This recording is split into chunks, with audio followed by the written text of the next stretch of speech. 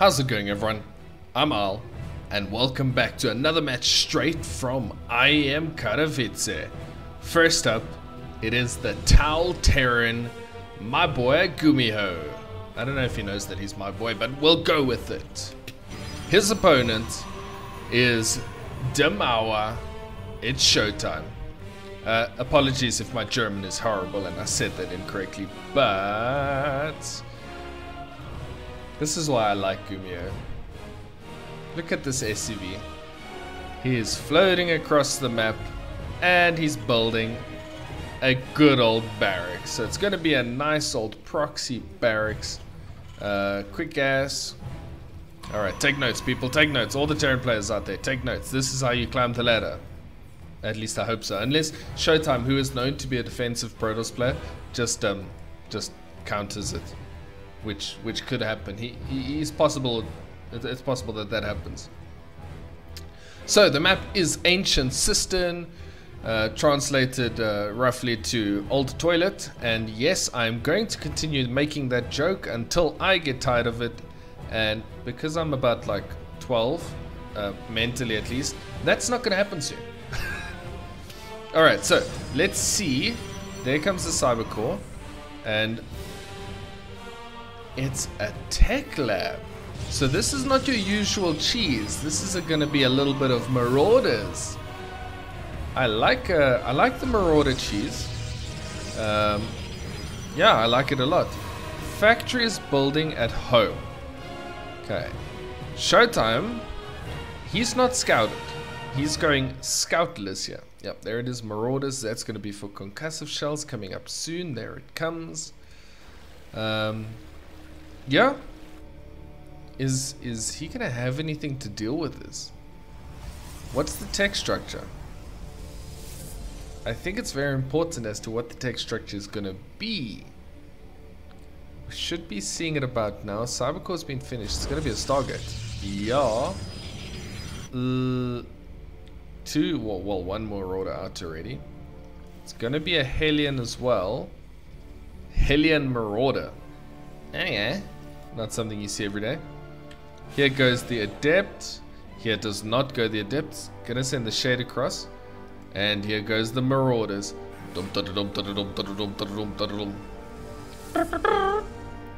Bunker's gonna be built up here. There we go. Start hacking away at the pylon. They're just gonna walk straight up the ramp to the main base. Yeah.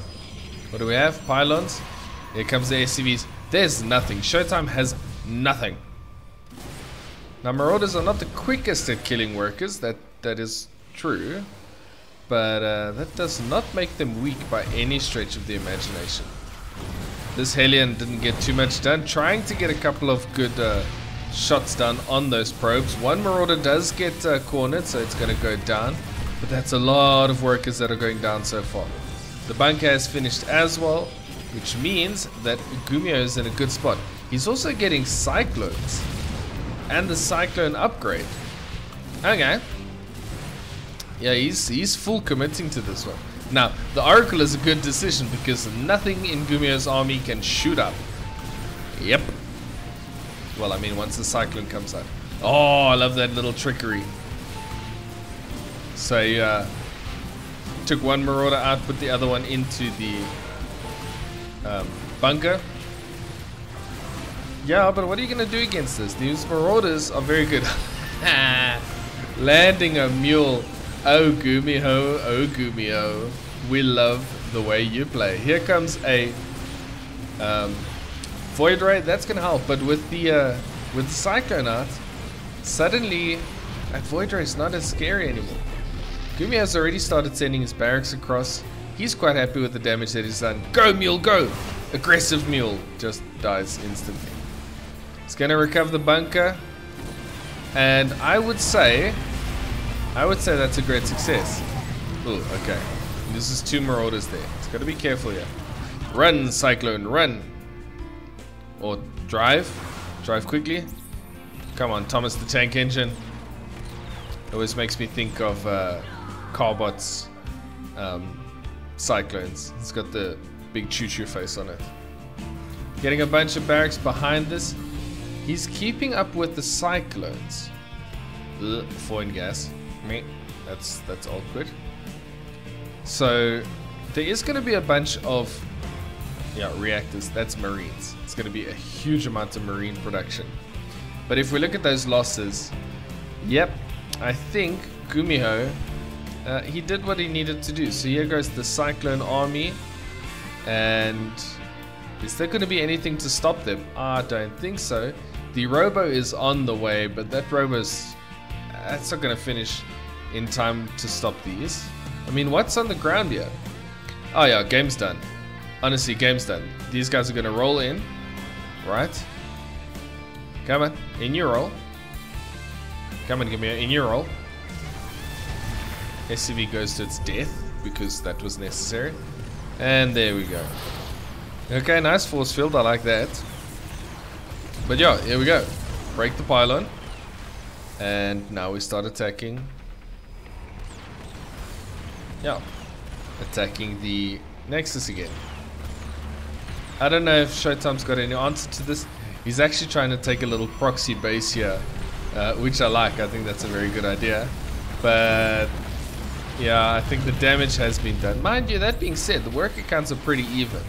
Army, not so much. Because Gumiho is attacking now with these 2 Cyclones, but actually he's got a lot left at home.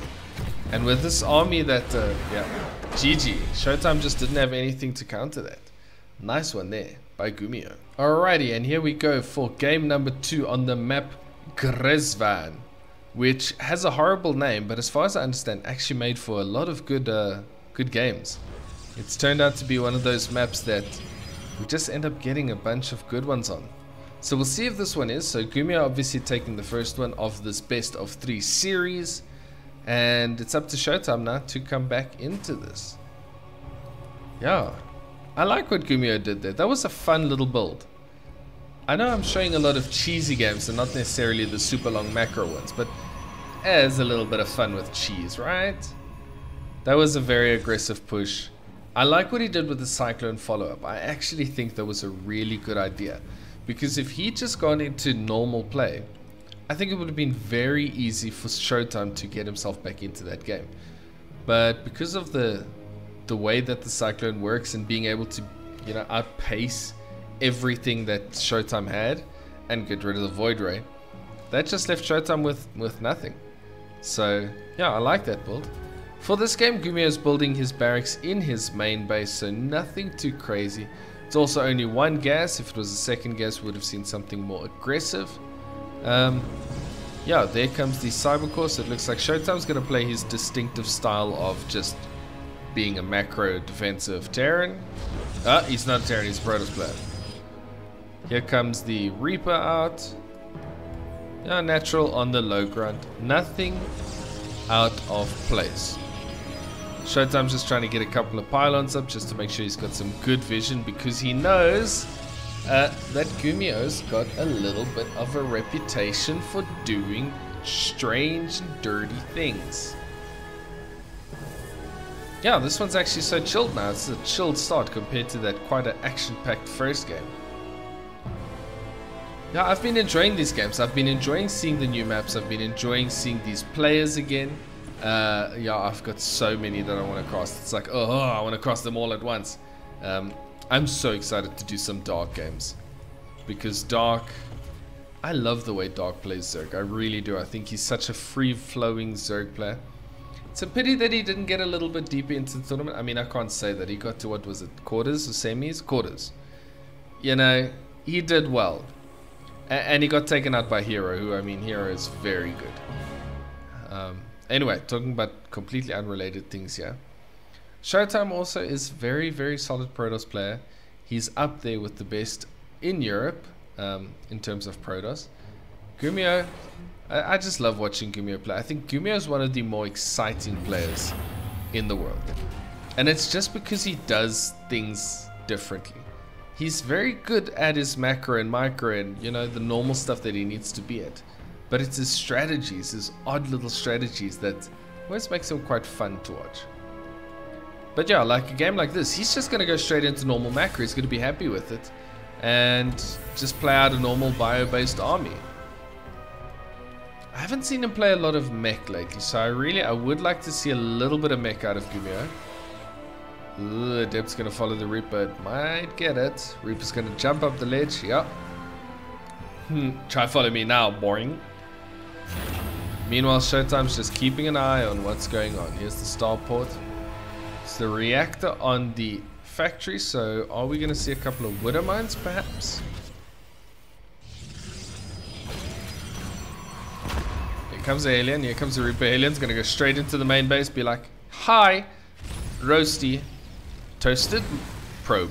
I almost said marshmallow. Well, I mean, they are like marshmallows. Gets 2 probes.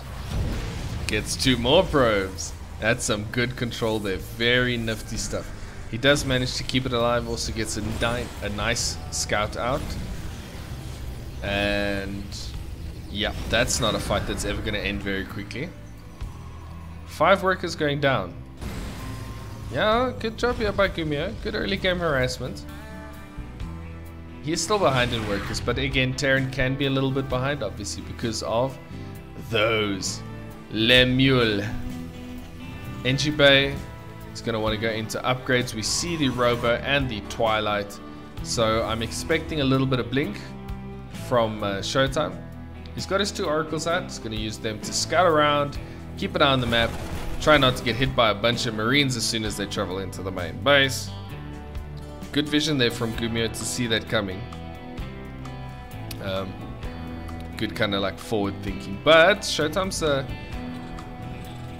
I reckon if he dived now, he could have gotten...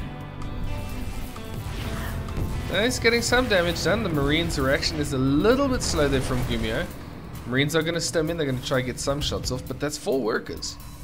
4 workers is nothing to sneeze at. At the same time, here's a small little army. Gumiho does this. He does this so much. He moves this odd amount of units across the map. Like in one of the games, he loaded up a tank, a Hellion, and 2 Marines into a medevac. Like, what kind of drop is that? But it's Gumiho and it works for him. Getting rid of this pylon could be pretty interesting. Showtime has a decent army right now. Ooh, that gets rid of a lot. That's got the Stargate deactivated. Not that it's being used, but the gateway and a single warp gate as well. At the same time, the rest of the Terran army is on the way. So far, there is no splash yet. Ooh, there goes the Cyber Core. That's serious. Showtime hasn't got charged yet, and he can't get Stalkers. Okay, he should have enough right now. The Widowmine's going to help out a lot. Widowmines obviously deal great splash damage. But yeah, Gumiho's waiting for the rest of the Marines to arrive, and there he goes, marching forward. Tries to get rid of the pylon. Beautiful. That means no never mind. There's a backup. Ooh, good Widowmine hit there. Trying to be very aggressive. Okay, that was the second Cybercore bolt. Gumiho's army is very decent, but getting very low. I think Showtime's going to be able to defend this. I say that with the medevac's healing, that's a lot of workers going down, and these are gas units that are being traded for Marines. Ow! That Widowmine was not ideal. That one hit Gumiho as hard as it did. Oh, good little micro. As hard as it hit Showtime. Oracles did go in, try to get something done. Not too much could be happening for them. The Robo needs to be rebuilt now, which means that Showtime's still trying to find his source of splash. Without splash, this Terran army is pretty scary. Gumiho at the same time loads up a bunch of Widow Mines and sends it out for the strangest Widow Mine drop timing ever. Maybe not ever, but you know, it is a pretty strange one. Ooh, Oracles almost get caught out. Okay, now that there's a couple more Marauders in the army, it's gonna help out. They just add a little bit more tankiness, a little bit of punch to that army. Upgrades, +1 shields, or whatever that is. Armor, for the infantry armor. Okay, +1 weapons is on the way now. The forge is only now started for... Okay, there goes an Oracle for free. But yeah, the forge has just started for Showtime. So he's He's a little bit behind in that department. He's going to be behind in upgrades at least. Now Protoss players do tend to just go for the attack upgrades. Okay, the Widow Mine was dropped here. Not too much that's going to get done. Yeah, Showtime's defending that one well. He's just splitting his probes. But he needs a little bit of vision. Okay, there comes the Oracle. Oh, you still got to deal with it. You got to deal with it, Showtime. Gumiho trying to sneak that bad boy out of there. He's doing a good job. Run, Widowmine, run! Okay, here comes the Terran army once again. There goes the Oracle. Fresh Disruptor does not get a decent hint. So if Gumiho micros correctly, he could have a good engagement over here. A couple of nice force fields. Zealot's going to jump onto the bulk of, or not the bulk, a couple of these units. Gumiho did some good micro to pick them up. He's just going to keep kiting back and just picking off as much as he can. Supplies pretty even. Showtime a little bit ahead in workers, but Gumiho's ahead in army. Quite drastically in army, actually. Yeah, I like this. I think both players in a reasonable situation. Gumiho's obviously up in upgrades. We do see extended thermal lance as well as a Colossus on the way. I think that's always nice. Just to have the combination of Disruptor and Colossus, just to split and spread the splash damage, so that you get the constant splash damage from the Colossus, and then obviously the big bada boom hits like that, except from a Disruptor. Okay, there's the Disruptor's cooldown gone down. Yeah, Gumiho, I think he can do some damage here. He's trying not to overcommit. That's a big Protoss army though. At the same time, he's gone up to his 4th base, which means that he's up 1 base of Showtime, which is obviously not where Showtime wants to be. What's the next step of the plan for Showtime? Is he just going to keep going for robo units with gateways? Okay, I'm up for that. Oh, I missed a big explosion. I'm going to go back for this one. I'm going to go back one more. Here we go. One more. Sorry. Okay, here comes the sneaky medevac. Oops. Dropping. Ooh, Showtime does not see this. And boom, boom. Ouch. Ouch, that's a lot of damage from these Widow Mines. And nothing really to defend it. So he loses them and doesn't see them coming again. Does he just go in again to drop this? This is, by the way, where these two are busy battering each other. Where's that medevac now? Okay, so the army starts moving up. Here we go, drops again. Okay, his reactions are a little bit better this time. Boom. Yeah, so just one more worker goes down. Picks up that Widow Mine. He's going to move it across. Retargets it and gets a whole bunch of probes. Good targeting there with the mine. Uh-oh. Okay, Disruptor's going to come to save the day, but at the same time, here comes the Terran army. The Bio army is coming at the top. They're going to get rid of that Nexus. Try to retreat from this army. Actually, try to jump on some of those Stalkers. Dealing decent amounts of damage. Going to pick up and fly away before any Disruptors can cause nonsense. Yeah, these dead zones are very helpful for the Terran player. Ghosts are already out. I think Gumiho's got himself a nice little lead right now. Showtime is down on workers, not a place where the Protoss wants to be. And this game is quite scrappy, and I think that's where Gumiho would prefer it. He'd prefer to have Showtime out of his element. Okay, Kosei is enhanced shockwaves done? Not yet. It's actually not even being researched, but those are 2 good EMPs on the bulk of those Zealots. Yeah, now you got to be careful with the Zealots, because one Widow Mine can deal absolute devastation to the army. The rest of the army is trying to cut off reinforcements, doing a good job. Everyone's going to meet up now, and there's going to be a big engagement here in the middle. Spreading out, that's very good, obviously, against the Colossus. Big Disruptor. Disruptors do get picked off. Gumiho's got a good army going forward here. And now it's just Colossus left. He's going to push onto this Colossus and he's going to get rid of every single one. GG is called. Gumiho with a very swift and merciless 2-0 over Showtime. Oh, I just realized my score is wrong. Sorry, it was meant to be Gumiho 1-0. Just ignore that. Pretend it doesn't exist. But yeah, I hope you enjoyed this one. It was a nice game to cast. If you did, make sure to like the video, subscribe if you want to see more StarCraft content. Thank you so much for watching, for all of the support. I really do appreciate it. And I'll see you in the next one.